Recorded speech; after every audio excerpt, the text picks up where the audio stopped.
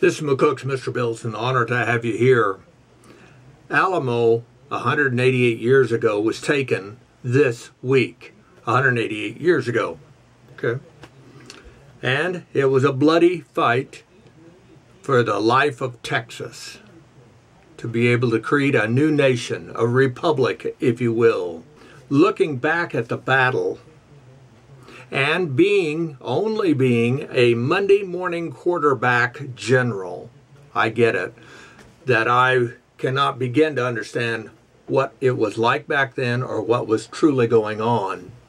But I feel like I have a handle on what was wrong.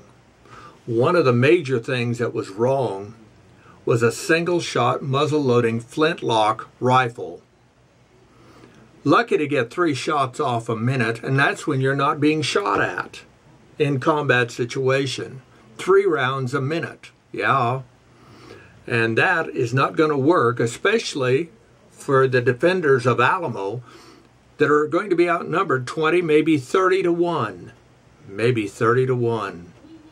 So how do you even the odds or buy yourself more time than they did? And they did an excellent job for 13 days. But how could they have done better? Perhaps this way. The Native Americans had a short bow similar to this, not a compound, but a short bow, so they could shoot off a horse. It wasn't built for extreme pull power, but they fired at close range this way.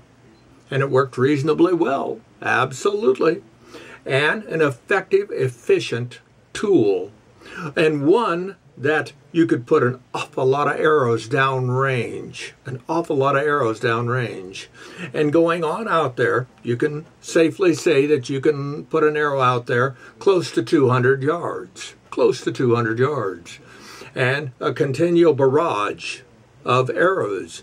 If, for example, the 200 men had, besides their rifles, had gotten a hold of, traded for, from the Native Americans who had said bows and arrows galore, and enough arrows to make it worth their time, so that they could fire their rifles at extremely long range and hand them back to their wives to reload and then start shooting the bow.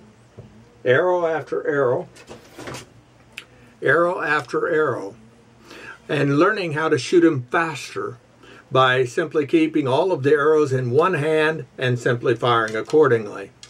And it would lay them out there fast and accurate. And you're not trying to kill the man with an arrow, you're just trying to wound him. And that forces him to go back and others to drag him back and to help him. A bow and arrow might have meant that they could put out some serious damage. Do you think that isn't going to put a dent in anybody coming at you and make them think twice about invading and charging you? Yeah. It's going to either force it to a night attack or something in that nature. They could have done an incredible job of holding out. At the same time, when it was getting close to the end, they should have used common sense. And common sense says you don't die for your country. You win that battle or that war by killing the other poor dummy. And so, after you've killed just so many, it's time to back off. Find a way out, punch a way out through the dark, and get as many of your people out as you could. But being a Monday morning quarterback for the Alamo, that's how I would have done it.